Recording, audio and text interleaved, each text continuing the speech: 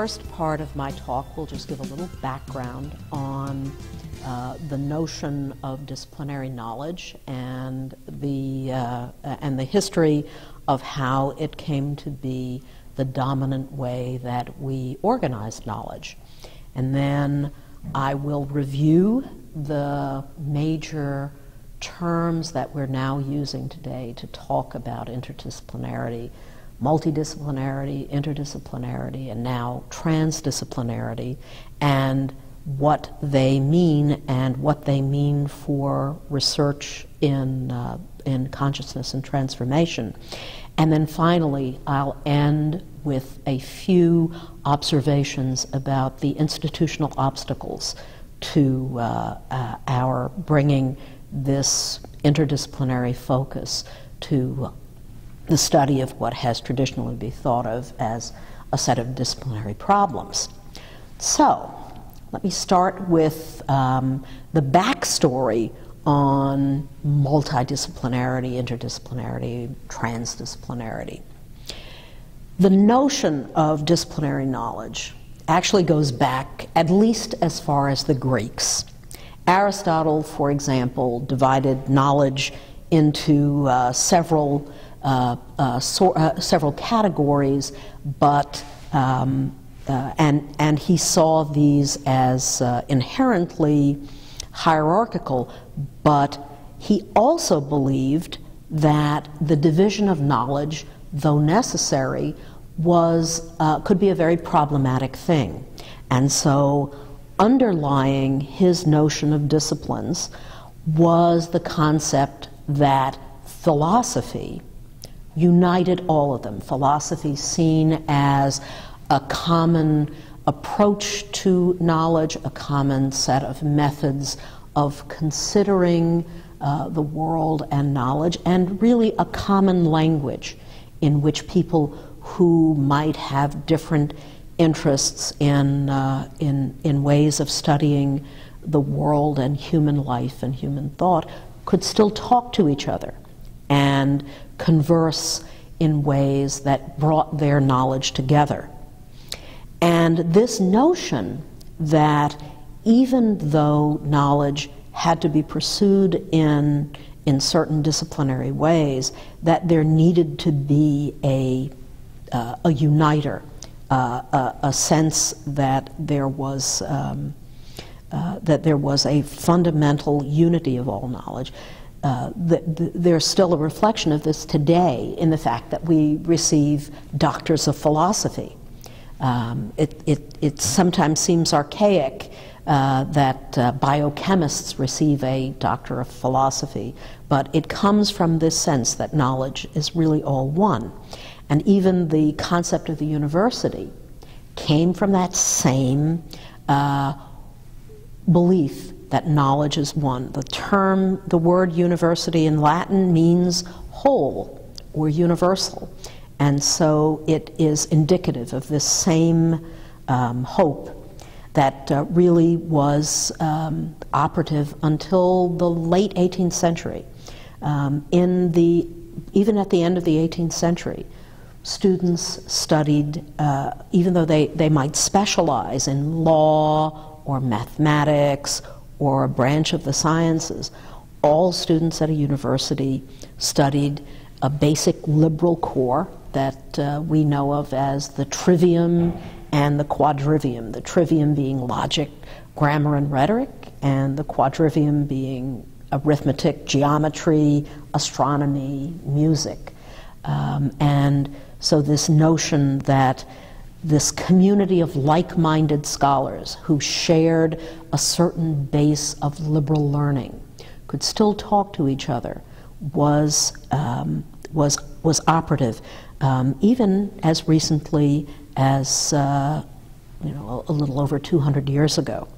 It was really in the early 19th century that the way we think of disciplines now as being separated from each other in methods and materials and in objects of study became the dominant way of looking at the organization of knowledge.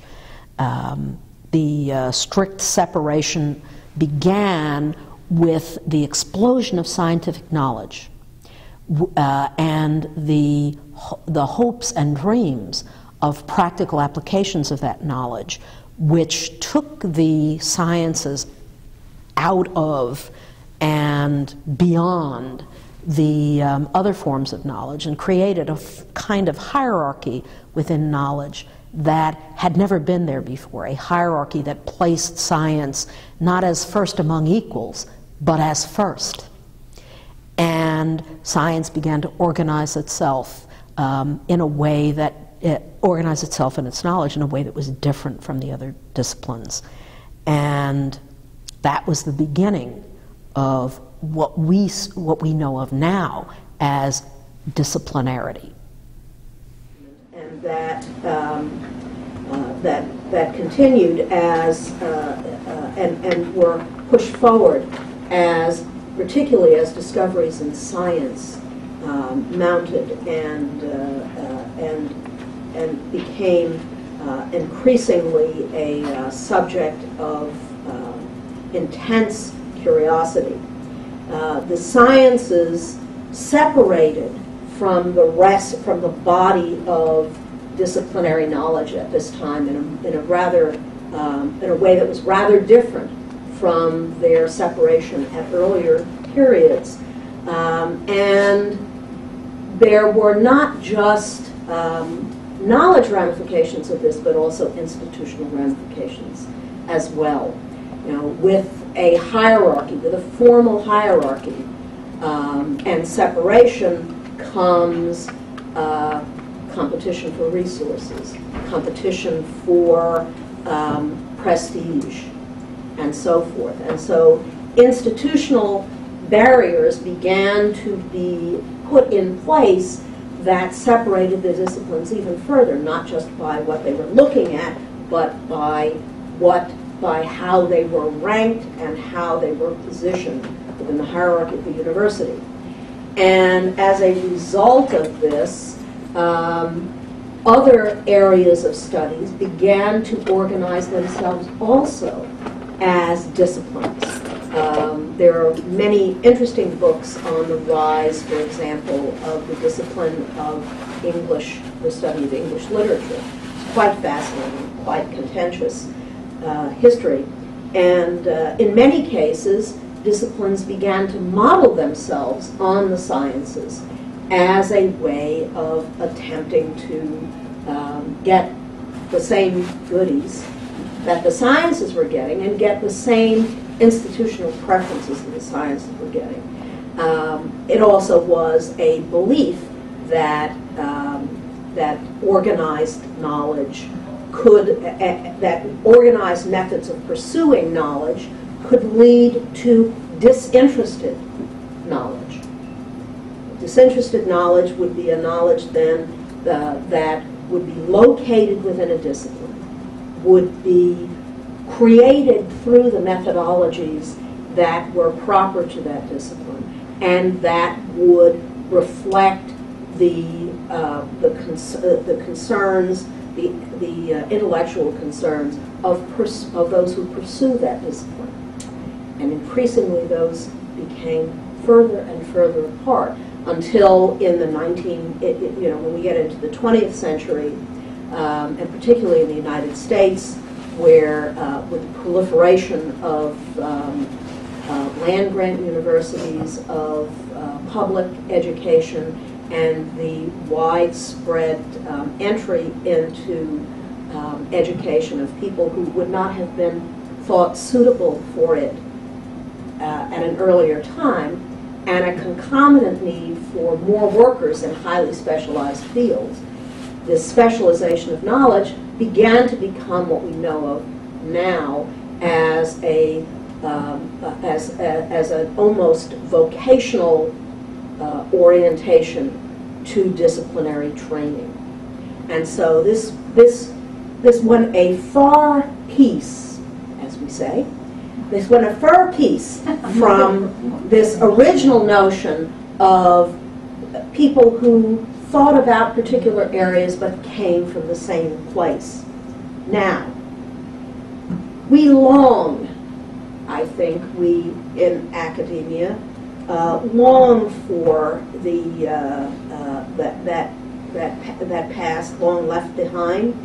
We are increasingly aware that specialization is not an answer to all questions. As we look, for example, at the destruction of our ecological systems, we know that we can't approach those with the tools that have been developed separately. Even the question that has concerned us all term, the question of consciousness, it is quite clear that there needs to be a coming together in a way that has been missing for a long time from the university. And so for at least the last 30 years, there have been concerted efforts in various forms to seek out ways to bring together what had been separated.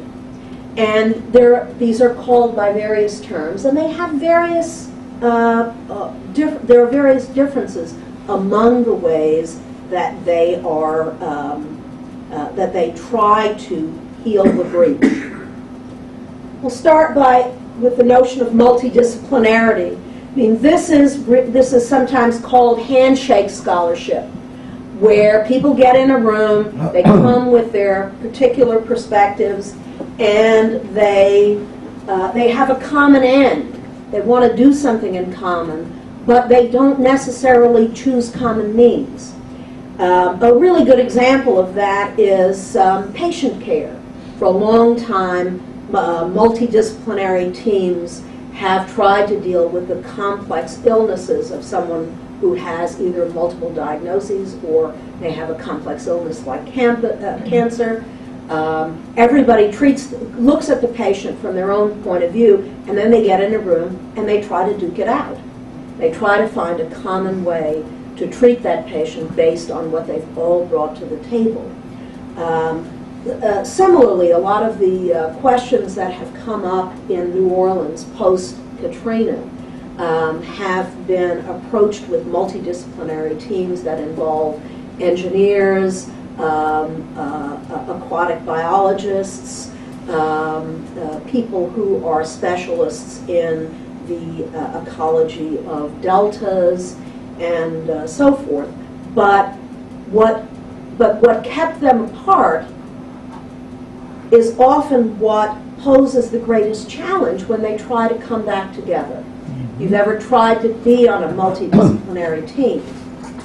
One of the most difficult problems, of course, is the lack of commonality of language and of often methodology. And so we have another term that is used a lot, which is interdisciplinarity. We use it a great deal when we issued our RFP for our first group of grants, for example. We made one of the criteria for judging the grants whether people could come to the table with an interdisciplinary team who would work together. And the interdisciplinarity is defined a million ways. You get 10 people in a room, and 10 people will give you a different definition of it. But the commonalities in the definition are that there is an attempt to identify common principles or common methodologies that can be brought to bear on whatever the problems are. And I'm going to use NCC as an example because their approach to education is a classic interdisciplinary strategy because it identifies for the education of its students a common core of 7 competencies that cross disciplinary boundaries that define what it means to graduate as an NCC educated student. It really define the NCC vision of what an educated person is. They work in interdisciplinary teams. Their courses, particularly their first-year coursework known as Cornerstones, which I've been privileged to be part of in little ways over the years. Their first-year courses are designed to combine the insights of disciplines to approach important problems that are defined in the separate sections of the course. And the NCC people can talk a little bit more about that. But it is an attempt to bring together the benefits of disciplines within a structure that tries to, at the same time, break down the obstacles to using all of what the disciplines bring in an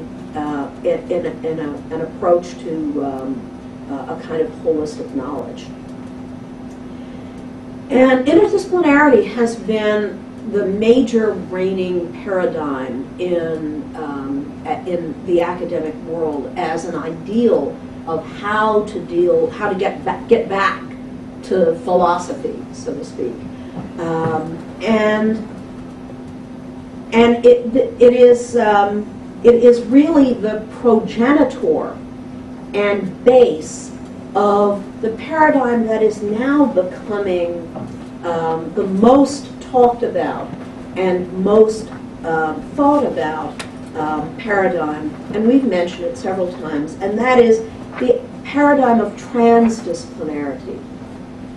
And I'm going to talk about this a little bit. I'm going to read you a little selection from a man named Ron Burnett, who is very involved with this, a fascinating person who wrote a book called How Images Think, and then show you 3 little examples of how in my own world transdisciplinarity is changing the face of how we do things. Transdisciplinarity is an attempt to reinstate a common base of knowledge. It is an attempt to develop new paradigms, new conceptual frameworks, and new research tools that allow disciplines to talk to each other in new ways, to bring to bear their knowledge out of a common framework. Rather than just meeting around a problem, they develop tools and perspectives that allow problems to develop for them. You know, what can they approach with these? There is an intense focus on how disciplines can talk to each other. You know, that is the biggest obstacle whenever you begin a project that crosses disciplinary boundaries. This is the part of the project of transdisciplinarity is the study of how knowledge flows itself among areas that are intensely different in their methodologies and in their concerns. And a final and really interesting characteristic of some of the best work that's being done in transdisciplinarity is that it often goes beyond the knowledge gained in disciplines to assimilate knowledge from outside of itself. For example, it is a place where non-expert knowledge can be taken into the equation and given a serious hearing. And my examples will address a little bit of this. It also tries to bring to bear in new ways knowledge that comes through somatic experience and through experiential learning. And there are many different ways that people are going about transdisciplinary paradigms.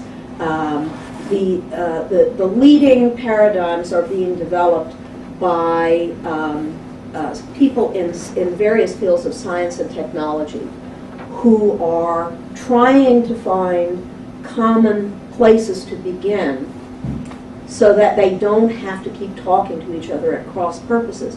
For example, in some of these transdisciplinary efforts, people will start with the notion of a particular technology, such as nanotechnology. They will work from what they know about nanotechnology and work outward from it to find out what can happen when a bunch of people who bring different sets of knowledges consider the possibilities of nanotechnology. There are also other ways of approaching this, and I'm going to give you examples of them from my fields of interest. They're much better to talk about this in specific than to generalize about it. Transdisciplinarity in the world of investigating the visual. It can be seen in the work of a man who is usually described as an art historian, but he's he's an interdisciplinarian to begin with. His name is James Elkins. He was here a couple of years ago giving a talk. And in a wonderful book called The Domain of Images, Elkins works with scientists, with geographers, with people in engineering, in higher mathematics, and redefines the field of interesting visual objects to study beyond the world of pretty things made by people identified as artists. And I'll just show you an example of what it is that Elkins would have us study. And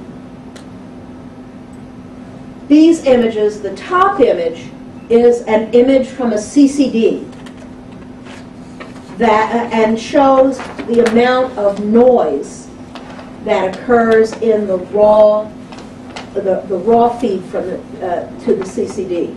The second image below is that same image processed. Now, who the heck would think to look at these images from the point of view of visuality?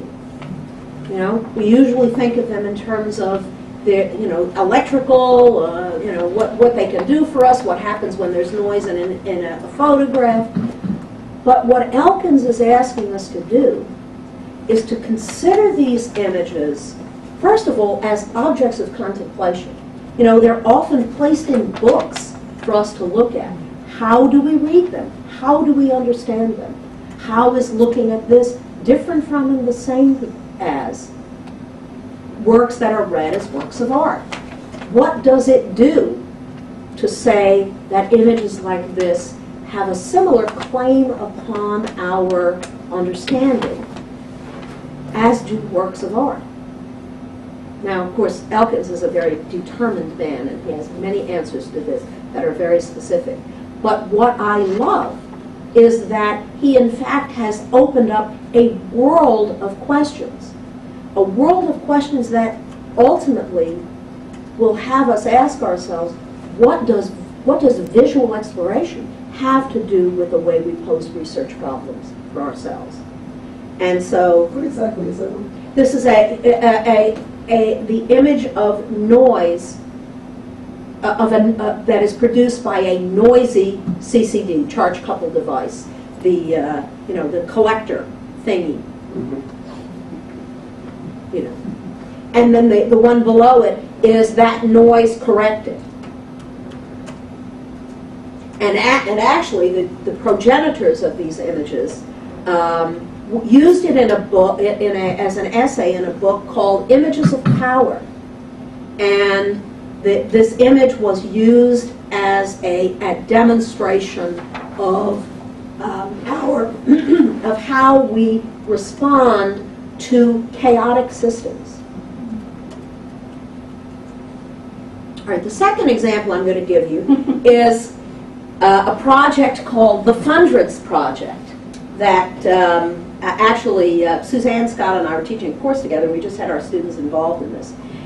And the Fundreds Project was was started by an artist by the name of Mel Chin, who went to New Orleans right after the disaster and had to ask himself, what can an artist do? What good is an artist in this situation? and he went away discouraged. But then he assembled a team of people to help him think about what an artist can do. He drew on his past collaborations with scientists and with biologists and ecologists, and on the history of New Orleans, and determined that the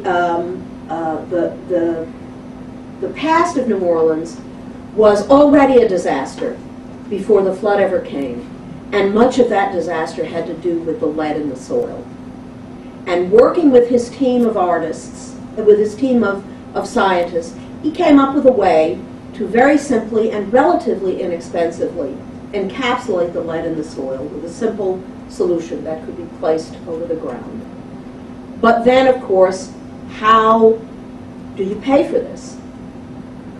Well, being an artist and working with community activists and political thinkers and political scientists, part of his whole transdisciplinary team, came up with the idea that they would draw $300 million in fundreds, which are $100 bills. Children all over the country, and some adults, would be asked to draw their hopes and dreams for New Orleans. And then an armored car, when enough fundreds had been drawn, an armored car would go around the country, collect them, bring them to Congress, and say, please trade this for real money to go down and fix the disaster before the disaster.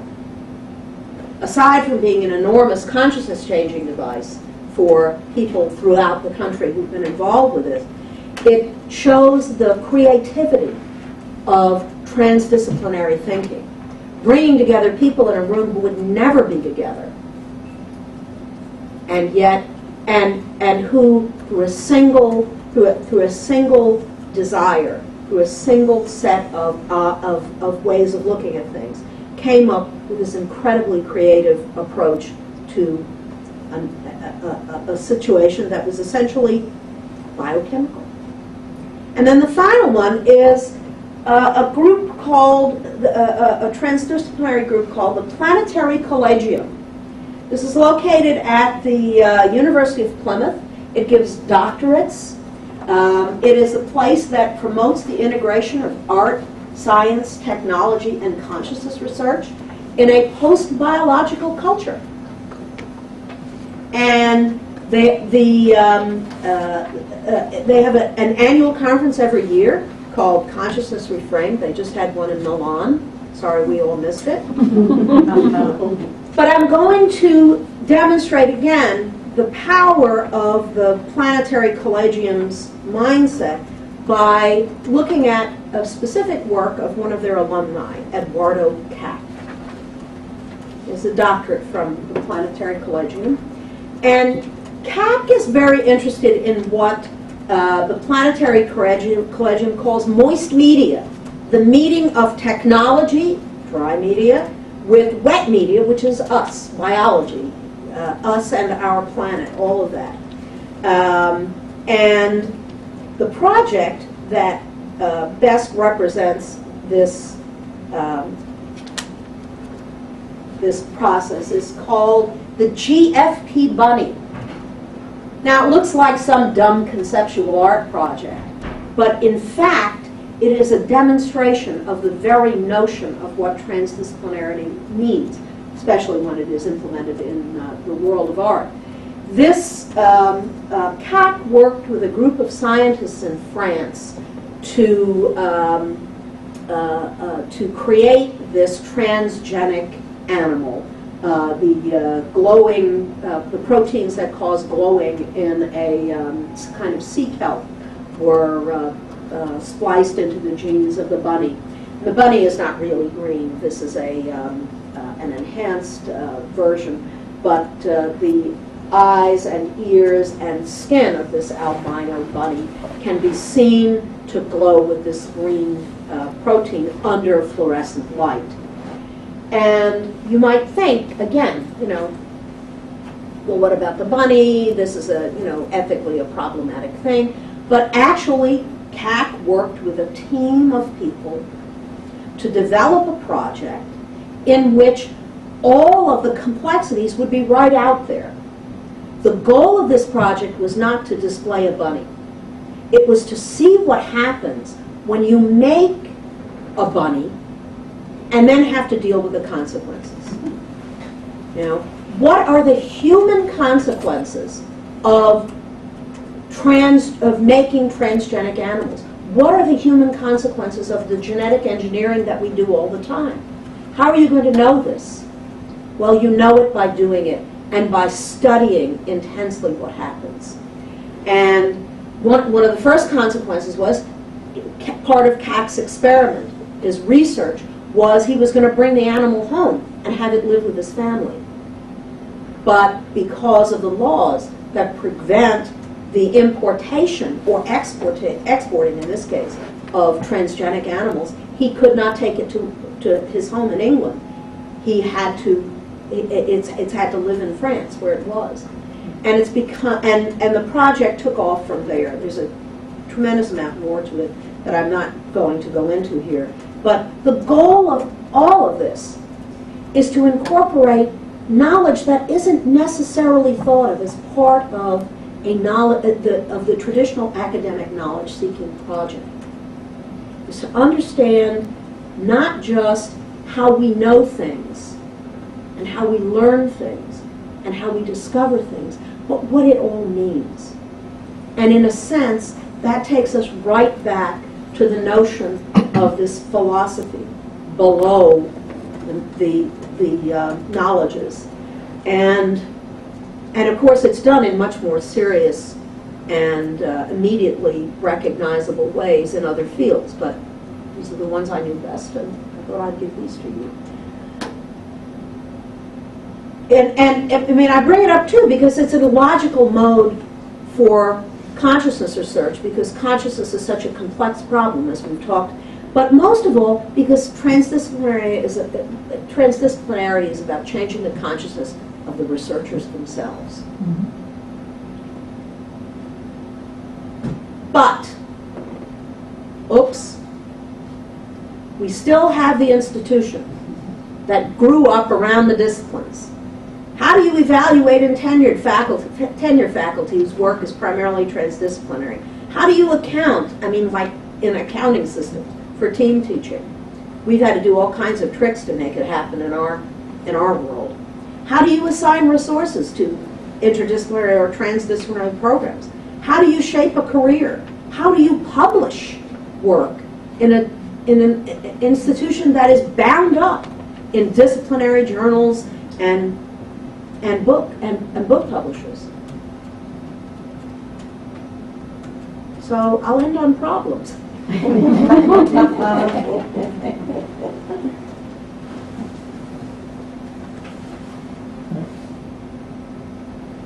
Okay, I think we have our... Suzanne Scott is going to be the person who is going to give the first response, correct? Yeah. Okay. That's what I was informed of, so... Okay. Wow. I know Lynn really well, and I've heard about that GFP bunny so many times, and it's like taco, burrito, every time it's in a new setting, and to me that sort of exemplified the whole transdisciplinary nature of your work. And you know, I'm very excited about the idea of interdisciplinarity, and I feel like I'm interdisciplinary at base, but I just have to go with the problems. You know, I also see that interdisciplinarity isn't really valued highly in academia and in the university, that I feel like we're always having to fight to claim our spot. And I wonder how we deal with that. I think that one just stays on the table until we have Jeanette's response. Thank you. My name is Jeanette Muir, and I've been in Associated Research College since its beginning, as Leslie and Suzanne are also part of it, and others peripherally involved, and Lynn, and I also, my discipline is communication, though it's kind of interdisciplinary in that it's political communication and rhetoric. And so I've grown up sort of in this interdisciplinary space, and being in NCC has been a really interesting place over the years. I've also been dean of the program for a while, associate dean in charge of NCC. So some of these problems that you're identifying are very real issues, because it sounds great to work together, and you would think in an academic setting we would want to do that. Think about how siloed so many of us are, where you sit in your spaces, in your disciplines perhaps, and don't get many opportunities to step out. And associating with a center like this or with other programs on campus is a risk, because you risk that time and excitement to be part of that. At the same time, you still have your responsibilities perhaps in your home discipline. And so there's always this tension that operates in trying to live in an interdisciplinary world, especially on this campus.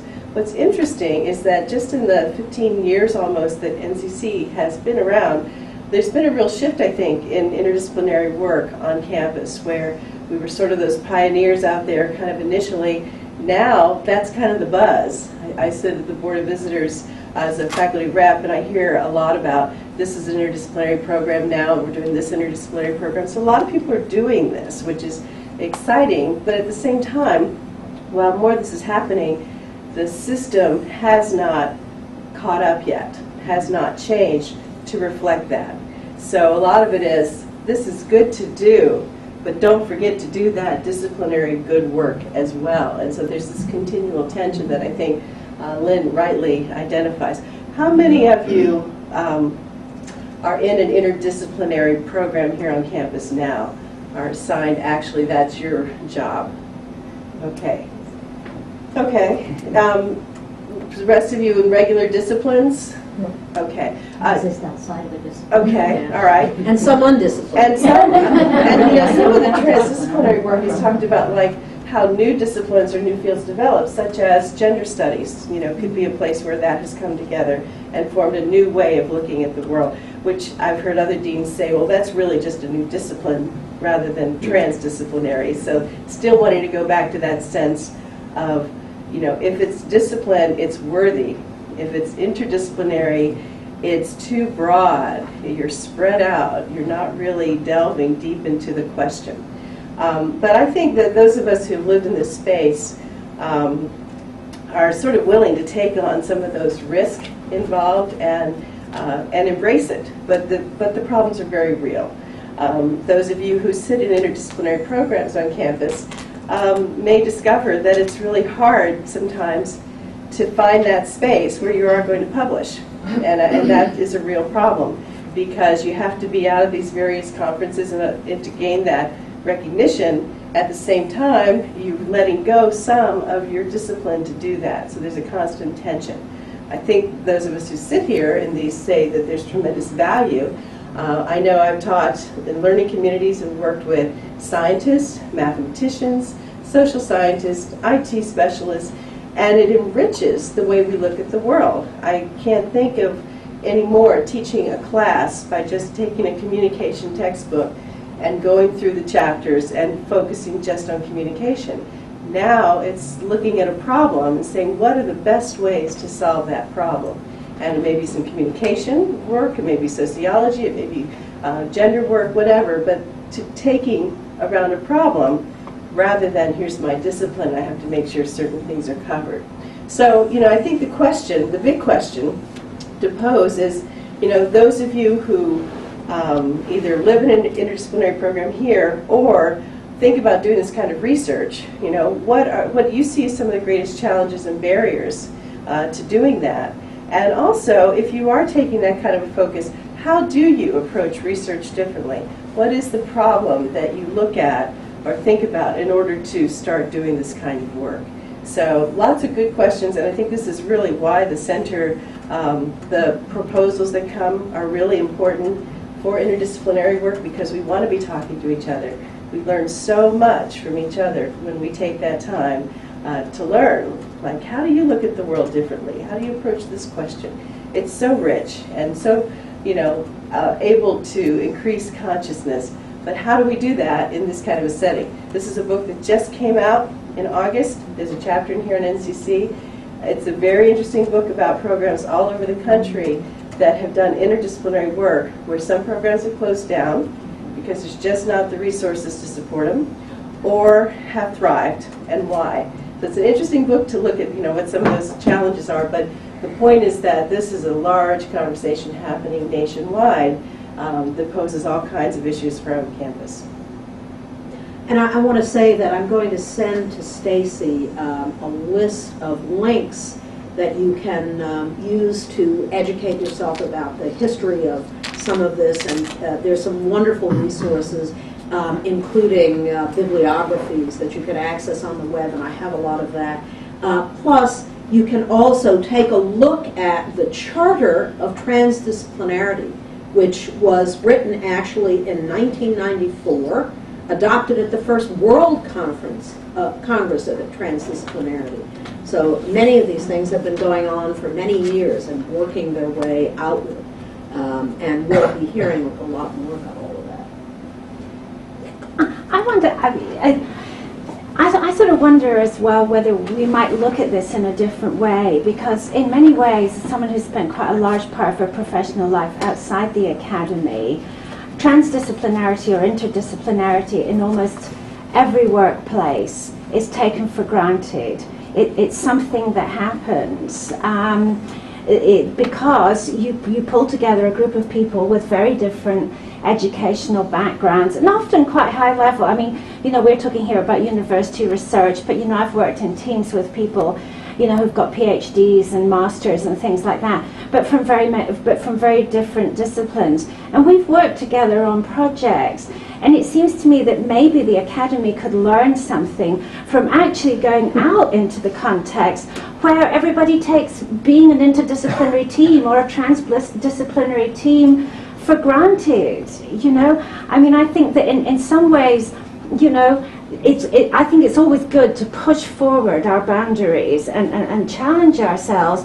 But on the other hand, there are many exemplars out there of, you sit in a board meeting, you've got transdisciplinarity at work there. How do we make profits for our company? And, people are coming from many different backgrounds to that. Well, that's why this notion of transdisciplinarity that includes non-expert knowledge is so outrageous. I mean, it's an outrageous thing to propose that as a model to the university, because that has always been, you've always drawn a big circle around. Right, we're making the assumption that the expert knowledge is in the university. That's right. Well, our definition of expertise, according to this idea of expert disciplines. But you're absolutely right. I mean, what happens is that the university takes on the role that it initially had, that it was a part of a larger society and not distinct from it. Mm-hmm. That may be too how if you look at some of the grant proposal requests that are coming out now, many of them are looking for interdisciplinary people working together, but they're also looking for partnerships with community, with community colleges, as a way to, I think, recognize this and sort of shift some of that traditional way of thinking. It's interesting because in universities we should be very forward-thinking, but so much of our activity is pretty stagnant in terms of the way change happens. And so it's very hard to push forward some of these things unless maybe there's outside forces that are helping that, and sometimes some of those grant proposal requests are asking for those things. Okay. I truly enjoyed this presentation. It was interesting, fascinating, and very inspirational, so I thank you for this. And I'd like to make several comments. I wish we had Andy Sage here with us. He is a kind of philosopher of science. He studied the issue of transdisciplinarity, and he proposed, of course, this concept of emergence of transdisciplinary knowledge in the context of knowledge integration. And I think that I agree with him. And the big picture is that when we consider knowledge, we have the entire spectrum. At one end, we have transdisciplinary knowledge. At other end, we have disciplinary knowledge, and multidisciplinary and interdisciplinary is somewhere between. And of course it would be useful from our point of view to distinguish how to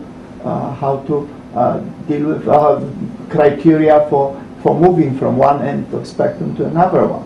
And it brings us to a concept of knowledge as such, knowledge acquisition, the concept of so-called knowledge soup, which was proposed some time ago, which may be interpreted as multidisciplinary knowledge put together.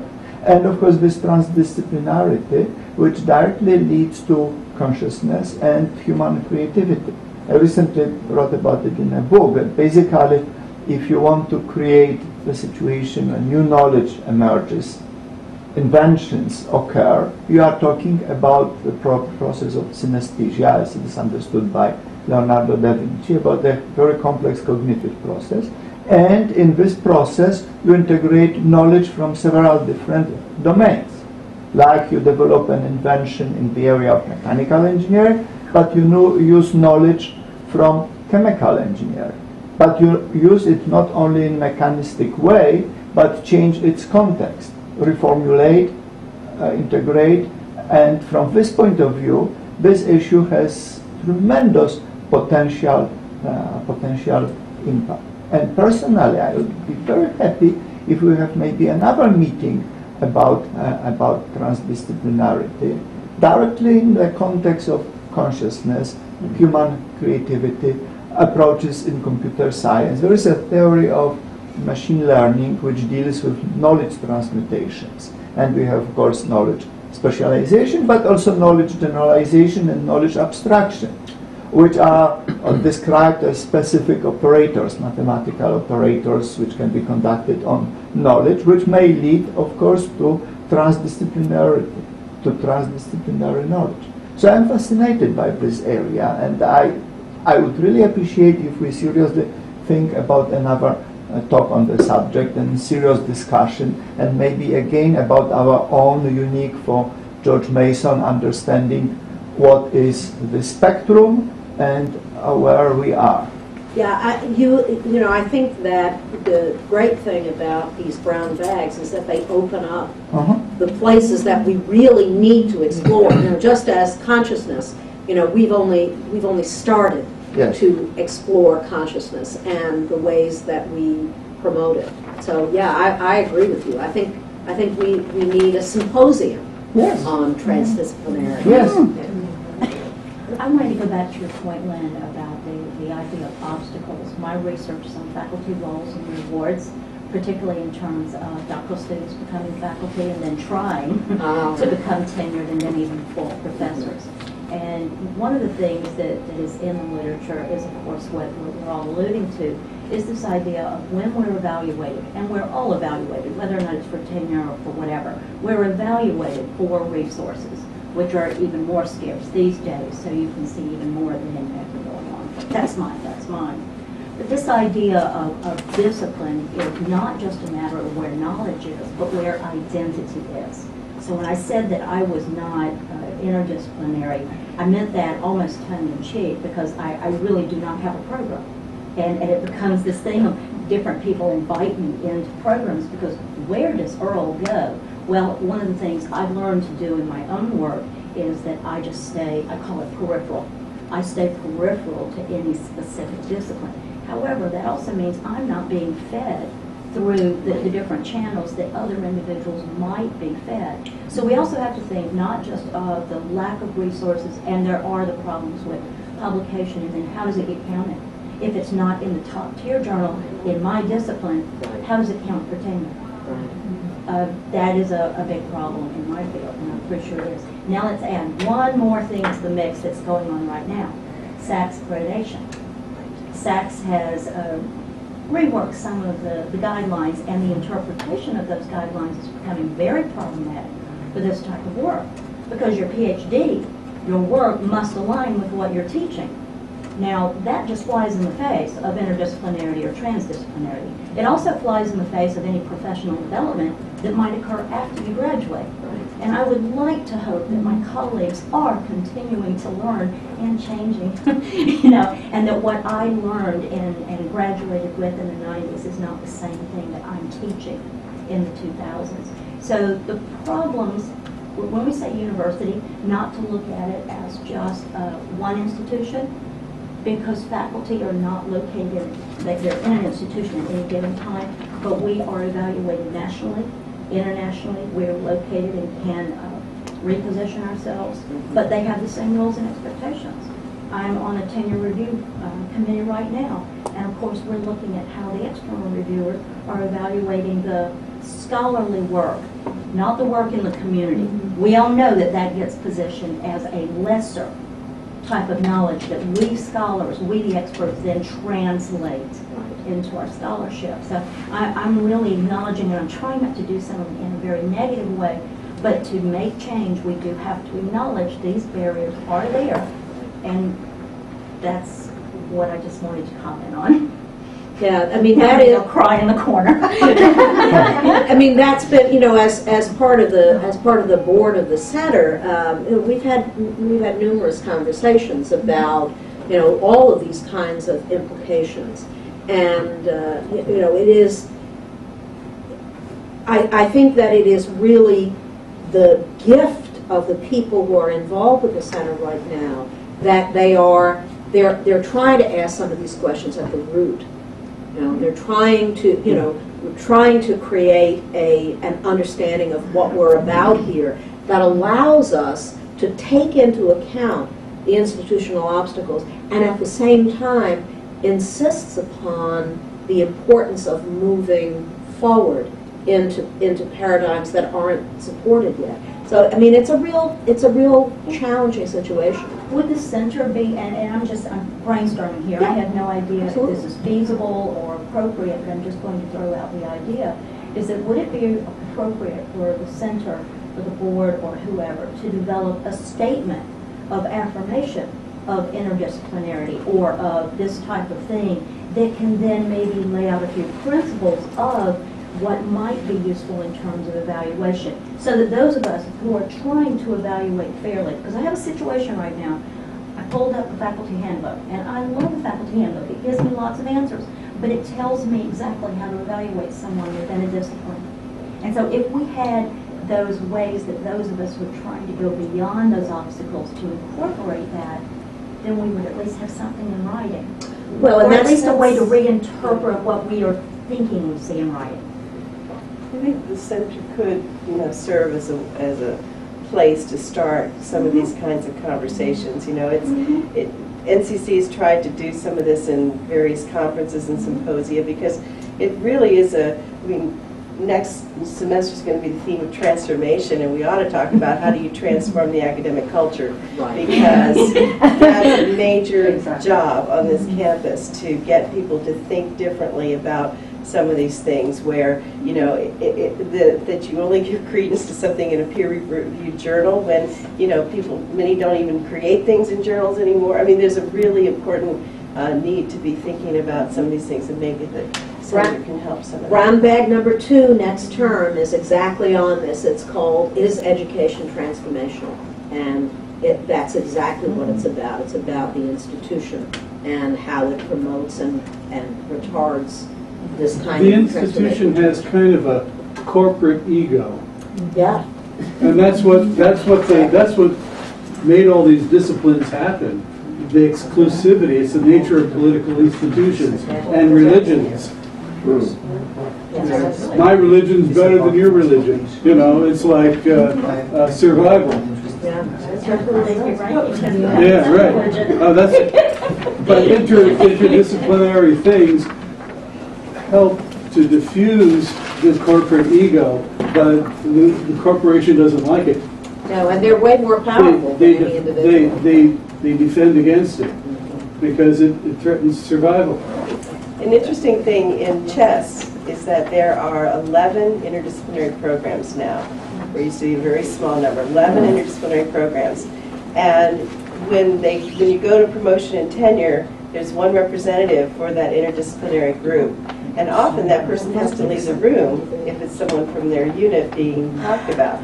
So when P and T groups sit together, they're all disciplinary. And so that's the way they're going to look at the world, and they're going to count, you know, and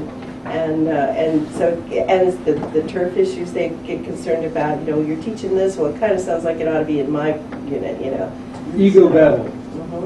But it is about a transformation of consciousness, because I'm so glad you brought up the term peripheral. I think we need to really understand that idea of what's core and what's peripheral. Yes. And when you also brought up the example of the nanotechnology, going from here and working your way out versus being out here and honing your way in, and that valuing both. And I think we don't do that. We don't flip core and periphery enough. Well, strangely you say that, because one of the reasons I started using the term peripheral in the way I described myself in terms of my discipline was I was looking at a Venn diagram one day and realized that the core of the Venn diagram was actually the periphery of other. Yes. And so I started realizing that I could exist in different places, pardon the pun, but I really could exist in different places as long as I positioned myself in relationship to those around me. And that was part of James Elkins's point in having us examine these kind of diagrams as as an important part of understanding our world and understanding how we communicate and think. And I think the idea that the model that we come up with at the center could be one that affirms the transformation of us who are the center, is a really important part of this. You know, our consciousness is mired in the way we've been educated. Do you know, I think this is a place where actually sort of publication in the scholarship of teaching and learning could be profoundly important. In these kinds of in these kind of reformations, if you like, of consciousness, or transformations of consciousness. You know, because as you were talking, I was thinking about a research project that I was involved with, you know, that had people from very many disciplines, yet we were all honed in very closely on a particular problem. And that's where we've been trying to publish that as a scholarship of teaching and learning. And you know, again, I think that because there's more attention now paid within universities, it may still be lip service for a lot of universities and departments and disciplines at the moment, but there is a kind of a solid emerging core of very crisp, clear work on the scholarship of teaching and learning that's built around this idea of transformation. And you know, that may be a place where we make our push to sort of say, okay, we have to think about this in a new way. We can't just, you know, tram along the old way and become increasingly irrelevant to the rest of the world around us. That's a very good point. You know, because as you say, there's lots of expertise outside of the university. I was also fascinated that you brought up the idea of how experiential learning and somatic space, and yet that's the whole point of somatics, which is my area, is that you go from this embodiment to a generalized idea, that it then transfers outward, as opposed to starting and honing and honing and honing and honing and becoming more specialized. So, and that's missing from, I think, most ways of looking at disciplinary and interdisciplinary work. Well, I just keep hoping that the university can embrace what for the last 100 years it has so religiously tried to exclude. That would be my hope. And you know, in the Center for Consciousness and Transformation, I mean, the core of the mission is to bring in a thing that has been religiously, no pun intended, excluded from, you know, from the heart of our study. You know, we rigidly exclude 95% of our students' experience, and often our own, in an enterprise that takes up the bulk of our emotions and concerns of life. And so. And we lock consciousness within four walls as well, where for many people consciousness is now distributed. That's exactly right. And that's why the importance of technology at the heart of the concept of transdisciplinarity. It is helping us to rethink, you know, ourselves as wetware.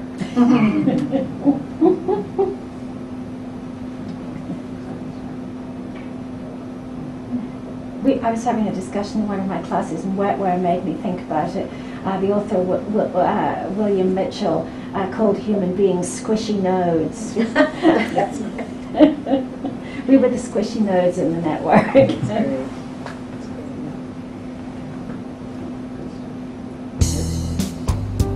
Well, I thank all of you for the fun that we've had. This is, it's only the beginning of this conversation.